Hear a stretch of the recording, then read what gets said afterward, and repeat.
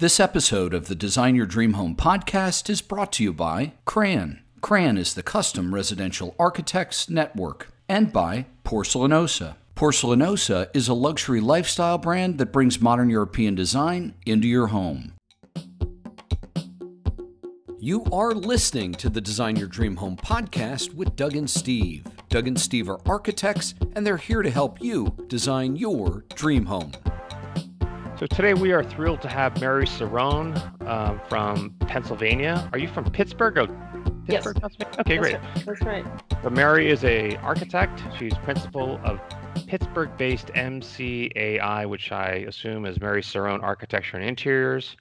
Correct. Her experience includes private, commercial, institutional clients and encompasses single and multifamily new construction, renovations, additions, and interiors. That's all residential. She received her undergraduate degree in architecture from the University of Virginia and her master's degree from Yale. She is licensed in Pennsylvania, and she served on the boards of AIA Pittsburgh, that's the American Institute of Architects, and is an active member of the AIA Custom Residential Architect Network, which we call CRAN. And finally, Mary has taught design and drawing at Savannah College of Art and Design and also at Carnegie Mellon University. Welcome, Mary. Thank you. Great to have you, Mary. So we want to, first of all, we want to mention just briefly that CRAN, again, the Custom Residential Architect Network, is now partnering with Doug and Steve, the Design Your Dream Home podcast with Doug and Steve. And we know that you're on that board, so we want to thank you for your role in that. And maybe you could just talk, before we talk about your work, just a little bit about what CRAN is and what CRAN does and why you are working with us. Oh, sure. Yeah. So CRAN, as you said, is the Custom Residential Architects Network. It is a knowledge community of the AIA. And so for people who may not know how this works, the AIA is kind of like an umbrella organization, the American Institute of Architects. And within it, there are about 21, I think, knowledge communities. So let's say if you primarily do healthcare work or schools, you might sign up for that knowledge community. Well, our knowledge community serves those who work in the residential world. And so we are a relatively new knowledge community. I think we were launched in 2011, but we have been, despite our relatively young age, we've been a really successful knowledge community. We do a whole lot of stuff throughout the year. Probably our biggest thing we do is the annual symposium. And, if you want, I can tell you more about that, or I can just leave it at that and let people check out CRAN's website. And Where's the symposium this year, Mary? it's going to be in Scottsdale, Arizona. So we're going to be seeing a lot of mid-century modern things just because of the region that we're going to be in. We're going to be at Taliesin, Arcosanti. We've got an event planned at the Biltmore Hotel. And we've also got a great home tour lineup of kind of, quote, historic for Scottsdale, homes, as well as more contemporary homes. So I think I think we probably will have another really excellent symposium. So I'm looking forward to it. I've been to a couple, and they're a lot of fun. I really enjoy the people. They are a lot of fun. I'm glad that you think so. I think that's one of the main reasons why we have a lot of regulars that come back, because it's like summer camp for residential architects. They see their old friends once a year, and they get together and they swap stories and they go to dinner and so forth. And it's, there's a lot of learning that happens because we do have really great speaker sessions and really great home tours. But then there's also just a lot of fun and casual interaction and networking. Yeah, it's great. It's great to show up in one place and everybody understands your problems. It's funny because when I very first got involved with CRAN, I kind of felt like, oh my gosh, these people understand all my problems, and it's so true, because if you're just the kind of generic member of the AIA and you do residential, you can almost start to feel like you just are, a random architect, or, you're just not really part of the program. And so once you find this little club, it's like you've entered into this little magical world, and you you realize that you're not alone. And, having said that, the other neat thing about CRAN is we do have a really diverse group of architects. We've got people that are doing design build and, run significant design build firms. And then we've got, sole practitioners. And so, not everybody is like doing and experiencing exactly the same thing, but, more or less we're kind of in the same world. Right. Yeah, well, we're excited to partner with CRAN. And what we mean by that is that now CRAN, we will have a number of podcasts, a number of CRAN members be guests on our show. And I think that this is a good alignment. So we're really happy to be working with you guys. And you are our first CRAN member. Actually, no, we've had other CRAN members, but I think you're our first official we've had CRAN. Stu and, Yeah. Right. They just happen to be CRAN members. Right. People first one since we've yeah. decided to work together. Yeah, Okay, I'm awesome. really, really happy that we've made this arrangement. I think it's going to be a great, a great resource both ways. Right A on. win-win. So now we have to take all good info from CRAN and from us and now help homeowners. So we'd love to learn more about your work as an architect. And I saw something about your design philosophy, but maybe I'll let you explain your approach. Okay, I probably should have read what it was before talking to you. I love it. Yeah, if I have a philosophy, it's with a lowercase p and not an uppercase p. But I think it was all caps on your website. Oh It was yeah, all with, caps. like, Design lots and of philosophy was caps. It's like exclamation point, exclamation point, smiley face, smiley face. No. I guess if I had to step way back and say, well, what is my kind of wider range philosophy, is that I try to take more of the long look at buildings. And I guess I can maybe back this up by saying that when I first got into architecture, I was really interested in archaeology. And I also worked for HABS, the Historic American Building Survey. And if anybody knows what they do, they measure and document historic buildings. And so that's sort of what I cut my teeth on. And so to me, that's one of the things that's really, really fascinating about being an architect, is the way that a building is. I mean, in the same way that an archaeologist would find studying a city or a building interesting, is that it's such a repository for all the layers of change and an understanding of who we are and what we leave behind. So at that level, I've always found architecture really exciting. Now, do I tell clients this? No, because they would just say like, what are you talking about? But it still ends up kind of affecting the way I look at things, which is to say that I tend to maybe not be as concerned or wrapped up in trying to pull off a particular style, so to speak, or aim for something that's going to look really trendy and you got to do this and you got to do that. I guess I'm, for whatever reason, just less drawn to that aspect of architecture.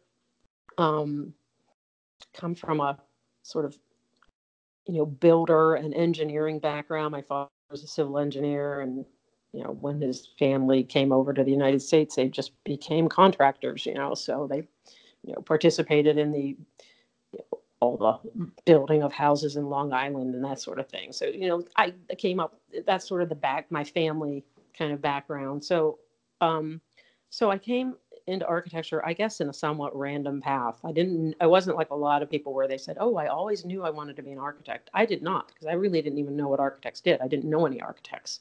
I'm from West Virginia. I didn't, have a lot of exposure to the kinds of things that, somebody living somewhere else might perhaps. But at any rate, when I went to college, I met people in my dorm who were studying architecture. And I thought, oh, this is so interesting, because I've always been interested in archaeology. And then I kind of latched onto them. And then I decided to transfer into the architecture school and so forth. So I guess this is a really long and rambling answer. So how did you get a job with the Historic American Building Survey? I'm familiar with their work because when I make all these videos, I'm always on the Library of Congress, and they're all these, they're all HABS photos, and they're, Yeah. It's amazing. I wish there were more. And I'm sorry. I wish there were more that were digitized. But it's an Oh, interesting you can organization. actually, yeah. So I've actually found the drawings I did somehow online through the Library of Congress. Wow. And I oddly even found a picture of me when I was like 20 or something, or documenting it because I measured the Oh my dome gosh. in the courthouse in Annapolis, Maryland. It's like 1772 wood frame, uh, heavy timber peg, like pegged joinery dome. So it's a pretty cool structure. But I learned about it when there was just what that thing called a job board, which was a bulletin board on a wall with tacks and little signs on it, and that was how people got information back in the 1980s. So Yeah, right. it's like, oh, this job looks interesting. I applied for it. Yeah. And how long did you work for them? It was just a summer job. That's all it was. Okay. But it was one of these like almost like immersive activities. I learned so much from Yeah. doing it about looking at buildings and understanding how they go together technically. I mean, when you measure something, you tend to get pretty intimate with it, and you kind of learn a lot about it. So Yeah. yeah, And so that was sort of how I got started in things. And for our listeners, there are literally thousands and thousands and thousands of drawings and photographs of not only architecture, but just historical information, events and buildings and all kinds of things on the Library of Congress. Just go to librarycongress.com or Oh, .gov, I guess. yeah. Yeah. Okay. Right. Right. Yep. Good point. So this Yep. might be a kind of a leap that's sort of dumb, but that's what I do. So because of this interest in archaeology, does that mean that you have interest in historic preservation and renovation of existing buildings, that sort of thing? Well, I definitely do a lot of that, and part of that is because of the market that I'm in. I mean, Okay. I'm in. I live in Pittsburgh. We have a lot of close in neighborhoods that have old houses that are in desirable neighborhoods that like essentially never really tanked in value, so they've kind of been stable for decades, and people want to live in the neighborhoods, and so there's just kind of like pretty pretty regular demand for people wanting to improve these houses or add on to them or fully gut them and completely do them over. So having said that, I don't take like a capital H capital P historic preservation approach to a lot of these things because it isn't necessarily the appropriate path. Hmm. If you're dealing with a homeowner and they're trying to make the house work for the 21st century. So but but it can depend. Some homeowners want it more than others, so I'm Well, flexible well, well, in that regard. let's gear this to our homeowner. Let's say that there's a homeowner in Pittsburgh that buys a nice older home, but it's clearly not working for a current family, let's say. And they say, well, what should we do? How should we approach this? Should we make it completely modern inside, or should we look at what's there? Like, how do they approach it? That kind of, how do you, or if they ask you, like, what should we do? What do you tell them? I look at it as Question. on a case by case basis. Oftentimes, the houses have it depends on the house, like what its original stature was. Many of the houses were not great houses to begin with. Okay. They were sort of like ordinary worker type houses. They're decent houses. They're pleasant enough, but they don't have any like wealth of gorgeous moldings or beautiful plaster detailing or anything. So in some respects I don't feel bad saying, yeah, just scrap it all. There's not really nothing of tremendous value here. Hmm. I mean, oftentimes even the windows aren't even that great. So in some cases, yeah, you get blank slate, and so you can say, let's just do what we want. Other times, you may have a room where like, oh man, this is just beautiful white oak wainscoting, 3/4 high around the room. It would just be a shame to rip this Hmm. out. So let's work with this. So it depends. There certainly are a lot of houses that have a lot of elaborate, um, materials and detailing to them, but then there's just way more that are just what I would consider ordinary houses. So right? there is an assessment. Sorry, Doug. I'll finish. So there's an assessment that you do where you walk the house. Let's say there might be woodwork, there might be moldings, there might be nicer materials, there might be certain decorative features, things that you think have value. And then in that case, you would say, hey, we should kind of work with these. And maybe in some of these worker homes, maybe it's actually pretty straightforward. There's really nothing special going on, and that's where you say, hey, there's nothing of redeeming value here. Let's just go ahead and give it Yeah. a new identity, something like that. Exactly, Okay. exactly. And then keep in mind also there was that era of the 70s when people, thought they were improving these nice old houses. So oftentimes somebody's already gone through and sort of scarred things, and so you're trying to remove all the bad stuff, and there's not, so they've already stripped things, so oftentimes that's the case. So it's like, well, it's already been destroyed, we might as well just try to make it nice again, but there's Hmm. nothing left to bring back because 40 years ago somebody went through and ripped all this stuff out. Right. So it's you, you see patterns, but nonetheless every project is unique.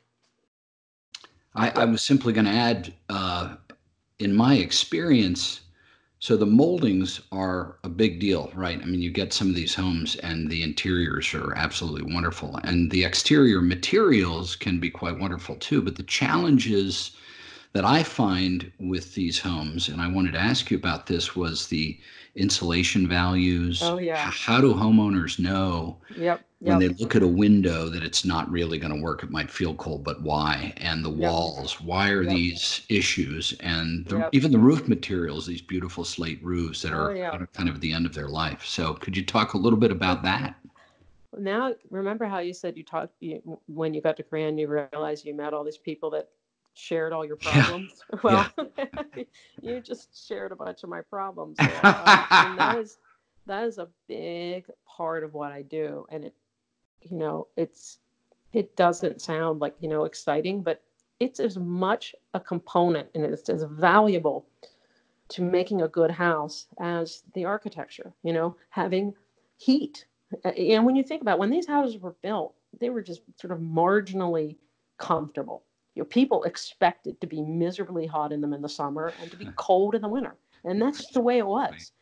And, maybe there was some horsehair stuffed here and there so a pipe wouldn't burst. But, otherwise, things were pretty rudimentary. Well, right. now when you take things apart and you want to build them back in such a way that they have a much higher performance in terms of like the thermal envelope, well, as you know, you introduce all kinds of issues having to do with vapor and moisture and vapor being trapped in walls and so forth. So, you really have to be very careful with all the building science stuff so that you are putting the assembly back together in a way that is not going to lead to rot. The, the old houses breathed so much, because Hmm. everything was just flowing in and out of them that generally speaking their insides didn't rot. But you have to be careful. If you don't do it right, you can potentially create a long-term problem for the homeowner. This is something that your average homeowner has absolutely no idea about. In fact, uh, you know they just it amazes me how often homeowners have only like the most minimal understanding of insulation, like, oh yeah, yeah, we'd like to have it insulated. And I just think to myself, boy, homeowners have gotten way more savvy in the last 20, 30 years just because of the internet in terms of the kinds of look they want or the kinds of features they want, and even being able to talk about design. Some of these homeowners, they can talk to you about design. You feel like you're almost having like a little crit session with with a professor. But it amazes me, and some of them are science and tech type people. They're smart people. They're STEM type people, but they really don't have a whole lot of knowledge, working knowledge about something that is sort of pretty basic, which has to do with insulation and keeping a building airtight. And so there's a lot of education that goes into all of it, and none of this is exciting or fun, or like you can't make splashy pictures out of it. But if you fail that, then the other stuff is just you're just putting lipstick on things. you can't not address I always feel like, architects like to just, many of them, not all of them, but many of them like to sort of downplay mundane things. And this would be maybe characterized as a mundane thing. There are a lot of other mundane things like keeping water out, having stairs that are reasonable to use, and, so forth. But I feel like oftentimes mundane things are not given enough attention. And if you look at, ancient architecture, it's the mundane things which have made it what it was. It's like the very basic act of keeping the water out, creating some shelter, and, the few simple moves that they did to try to achieve that. Well, that was the architecture. So I feel like you can potentially get a lot of mileage out of simply addressing the mundane things, because you have to do that anyway. If you don't, then you're in trouble.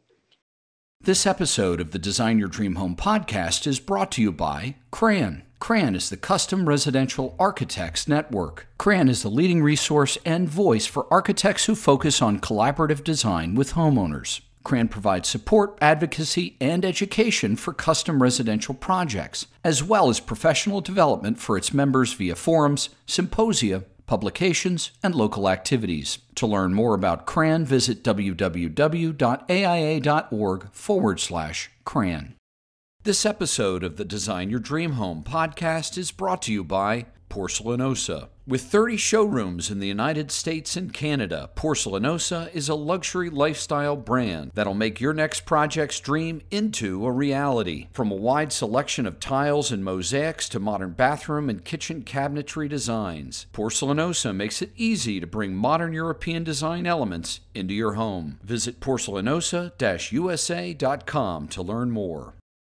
So, what you say is interesting because, you're right. I think that a lot of architects, we feel like pressure to do something exciting and different, and sometimes you kind of don't put as much attention on these things, which I assume homeowners think we know inside and out, and which we may. It's just that in that search for something different, sometimes these things get less attention than they need. So I'm glad you're underscoring that. So question for you. This is something that comes up when someone's doing a home renovation, and I think it's always really difficult, but I'm curious to hear how you respond. So someone says, "Hey, I want to do this to my existing home. How much is it going to cost?" What do you tell them? Oh, yes, the other big problem in my world. Generally, it will cost way more than what you think it's going to cost. And it's not going to cost what you found on an online price calculator that because you're a computer scientist and you know everything and you know how to use these things, that tells you exactly what this home thing's going to cost. And I've had homeowners literally prepare these things and lay it down on the table with the contractor and say, well, I don't understand where you're getting this number from, because I went online and I did this calculator, and, drywall should cost this, and et cetera, et cetera. And it's like we live in another world, and most people don't know what this world is like. And to some extent, it's just a matter of education. And it's interesting to me, though, that once the client gets it and sees the kind of work that a good, conscientious contractor will put into one of these jobs, they totally see the value in it and they get it. And then when they do more work, because I have a lot of repeat clients or repeat projects, they will use that same builder again because the trust has been established. It's very hard to convey. I'm not sure a robot's ever going to be able to do it for us, but that, exactly how much labor it takes to, take apart and now level the floors, and to deal with just all the issues that you come up with. And so it is just by nature more costly work, and homeowners are never quite prepared. Electrical is often a big sticker shock.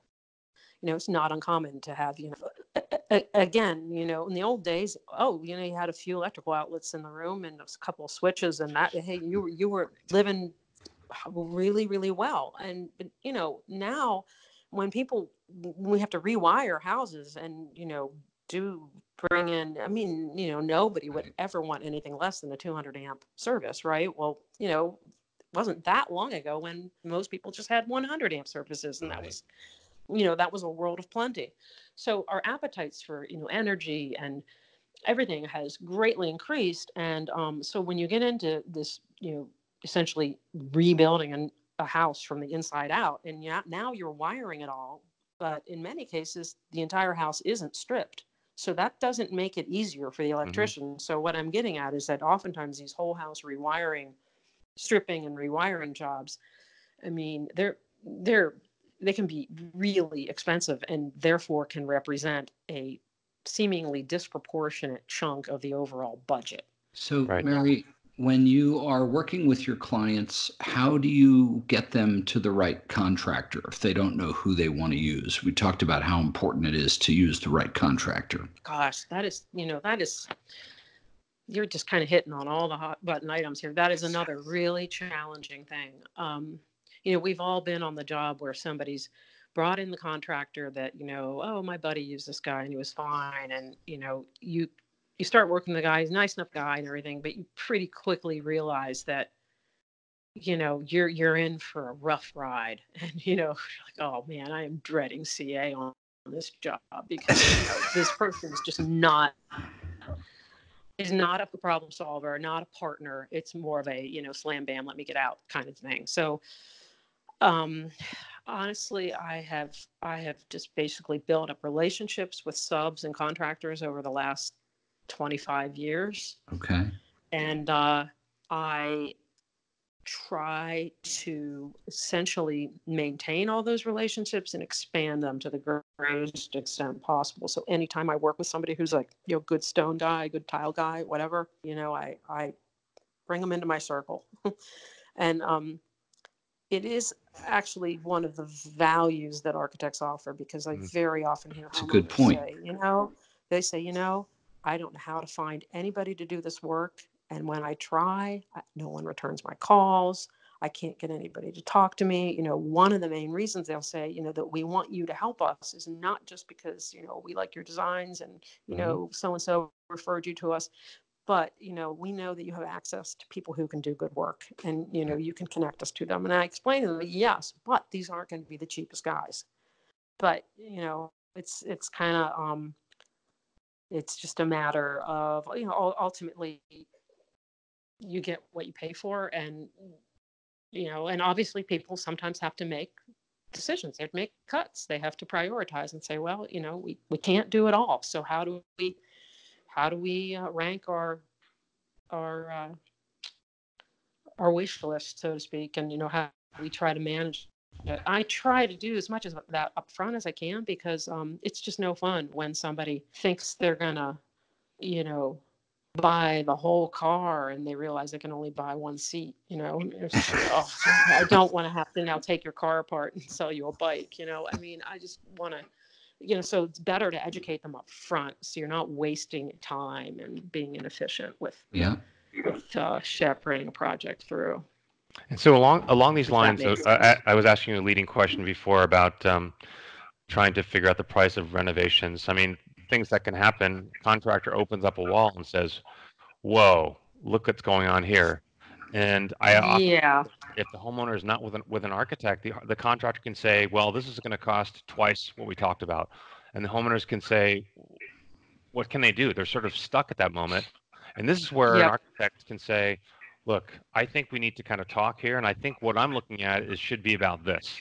And I think that's a huge value where homeowner is kind of left with, I don't really know what to do here, but this is something that we did not anticipate, that nobody could have known until we open up the walls, which is why, again, we don't know the cost of renovations.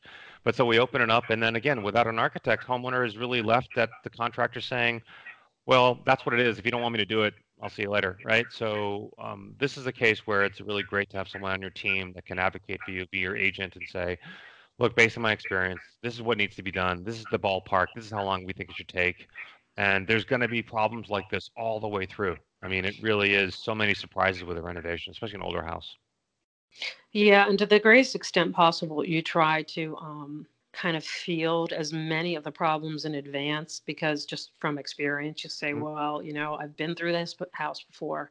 I know, chances are we're going to find this, and chances Mhm. are we're going to have to do that. And but you're right. Sometimes, yeah, there is some kind of really big, weird surprise. Like, sometimes you open up a house and you say, oh boy, why did the framing now Right. change directly? Like, you Right. think it's going to be framed one way based on the logic of the way the first floor is framed, and then you get to the second floor and you open it up and you're like, it's framed so differently and so weirdly. Why did they frame it this way? We don't know. It's interesting, like you start digging around. You think, well, why did they frame it this way? Was it had something to do with whatever, lengths of wood they could get or whatever. But so anyway, sometimes you have to make structural changes because you're like, well, guess we won't be framing it the way we thought we were, because it's all running completely the other direction or whatever.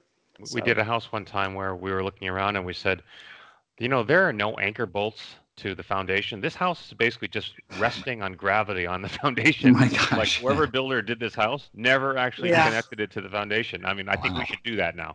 It's like, okay, we it's should do am- that. it's amazing Slide right how off. you find stuff that, and one of the engineers I work with, his explanation for a lot of this stuff is, I call it the bird's nest, which is like wood frame houses are like kind of like a bird's nest. It's just a bunch of twigs and they're all holding themselves together, because oftentimes we'll open stuff up and we'll all scratch our heads and say, how is this part of the house still standing? It's the bird's nest effect. And one of the engineers I work with says it's because of habit. And he describes it, like the house just has a habit of standing. So it knows to stand, even Mm. though, if he could never design it this way and, would never pass or meet code or get, a permit. But, stuff just seems to hold together. And, when you find those things, you try to fix them to the best of your ability. But yeah, sometimes you look at them, you're like, huh, how has this not fallen down? And people are living here and have been, it's Right, just for a been, long time. So yeah, Mary, it's the I bird think nest. the bird's nest. Okay, so I think we've actually have like two tips without really trying to do that. But right, we have something about renovating existing houses, something about finding the right contractor. Is that fair Yep. to Also say that did those costing more count as than you the think two? it's gonna. Be realistic about your Okay. costs. I mean, I'm not saying anything new here, but Yeah. don't believe those home remodeling shows where people, they're kind of like the equivalent of cooking shows. I Right. think people are generally pretty savvy enough to know that, I'm pretty much not going to make dinner, and the process is not going to look like the way it did when this person poured nicely chopped up things out of nice assembled clean bowls and, made this dinner that way. Nobody Right. cooks the way they show it on cooking shows. Oh, I happen to have a quarter cup of melted butter in this glass bowl. Let me pour it in the pan now. Nobody cooks that way. Well, similarly with those home shows, the only one I watch is This Old House, and I always say to people, if you want to watch a show to actually learn something, watch This Old House. They Mm. actually show things that are of value. It's educational and it's entertaining.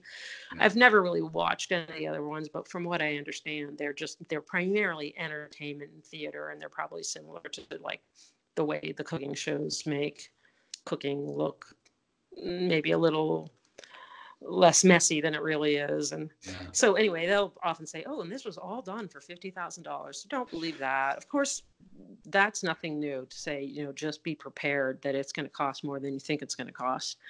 Um, it's very, very valuable to sit down and work with an architect, because the process gets you to think about a lot of things that you would not otherwise think about, big Right. things and small things.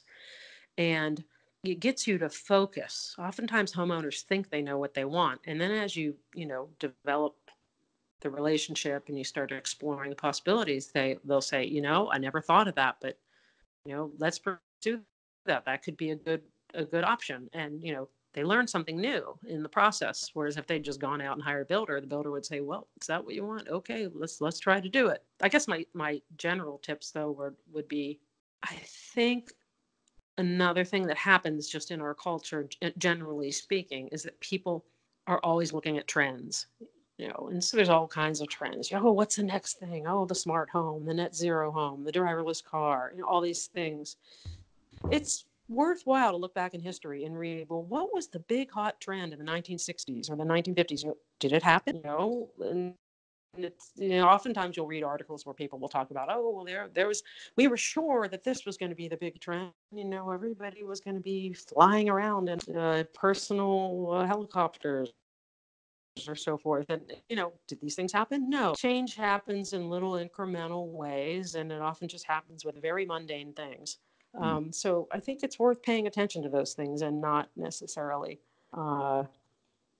putting all the emphasis on the big trends that are often, in my opinion, like somebody's marketing these things and getting you to believe that it's a trend.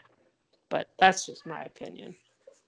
I liked your point too about the architect bringing relationships to the table. So they have 20, 25, 15, whatever it is, years of experience as an architect, but they're also bringing all of these relationships to the table. So you can hire a contractor, and when it comes time for hiring a mason, you can say, who are you going to be bringing in on the job? They give you a name, and then you say, well, you know what? I think we should check out this person or this person because I have some experience with them. So that's a great thing that an owner is not really going to have. And my experience is owners, they're going to ask their buddies who they used, and they're going to get a name because that person used them, but they're not necessarily going to be the best person for the job. So that's a great thing, especially really experienced architects bring to the table.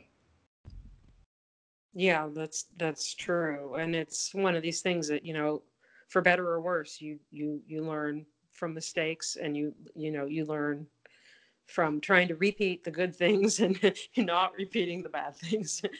And it takes time to develop that.